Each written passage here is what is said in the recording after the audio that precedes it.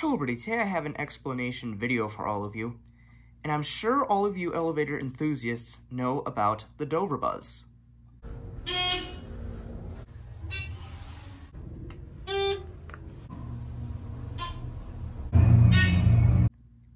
But the question is, what is the Dover Buzz? Well, in this video, I am going to be explaining and showing you of behind the scenes of what the Dover Buzz actually is, and basically showing you why it is such an ionic thing in the elevator community. So without further ado, let's go ahead and learn a little history behind it. So this particular buzzer was used in many Dover Impulse elevators throughout the 1980s and late 1990s, and then ThyssenKrupp took over in 2001, and they used these buzzers until 2010, and now since then, from 2011 to current, ThyssenKrupp uses the Ionic grocery store beep.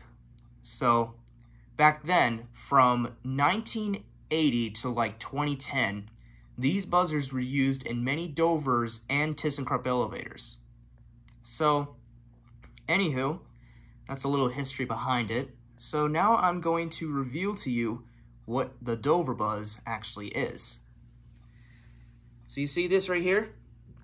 This little thing here is the Dover Buzz. That's right. This is a very tiny buzzer.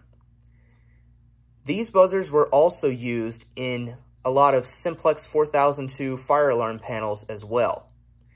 So this is a Star Micronics PMB series 3 volts DC mini buzzer.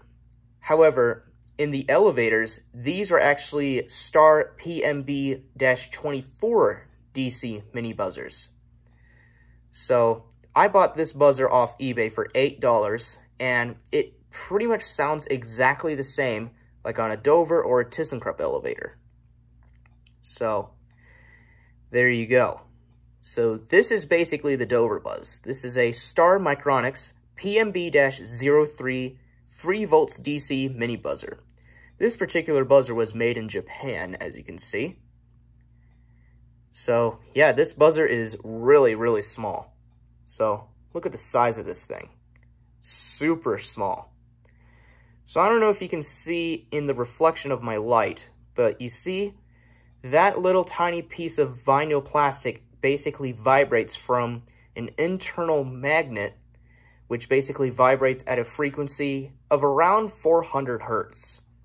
And then that's basically, the sound that you hear whenever the elevator passes a floor.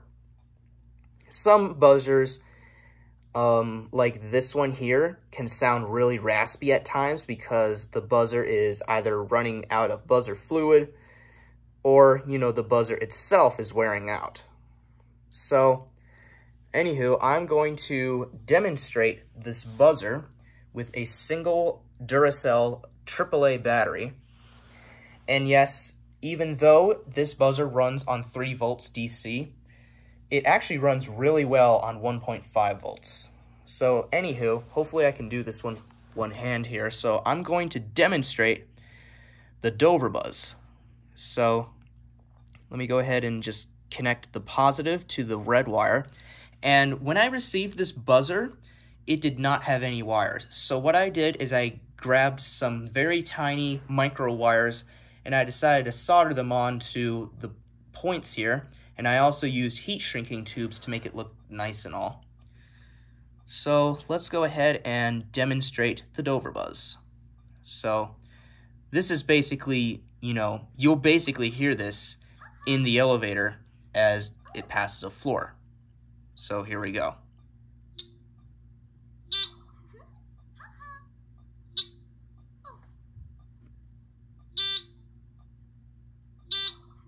So that's basically the floor passing chime.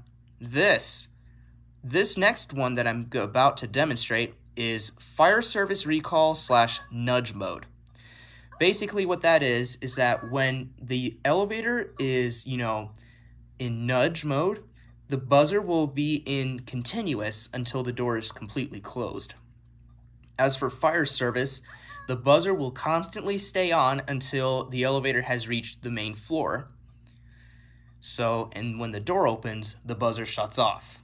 And when the elevator is in fire service, this buzzer will not be, beeping or anything. So, anywho, I'm going to demonstrate nudge mode.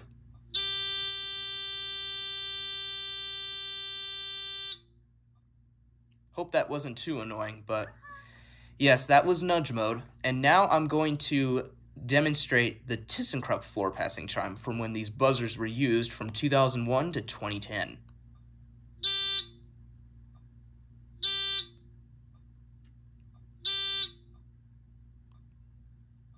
So there you guys go. This is basically what the Dover Buzz is.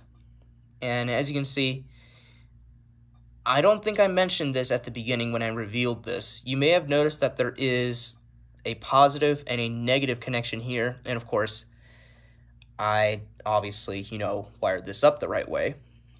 So, yeah, this little mini buzzer is a little tiny beast. And this thing is super tiny.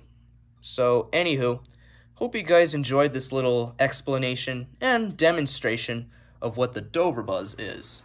And if you have any questions, don't hesitate to put them in the comments section below of this video. And if you enjoy the commentary, then please be sure to like, comment, rate, and of course subscribe. And thank you all very much for watching.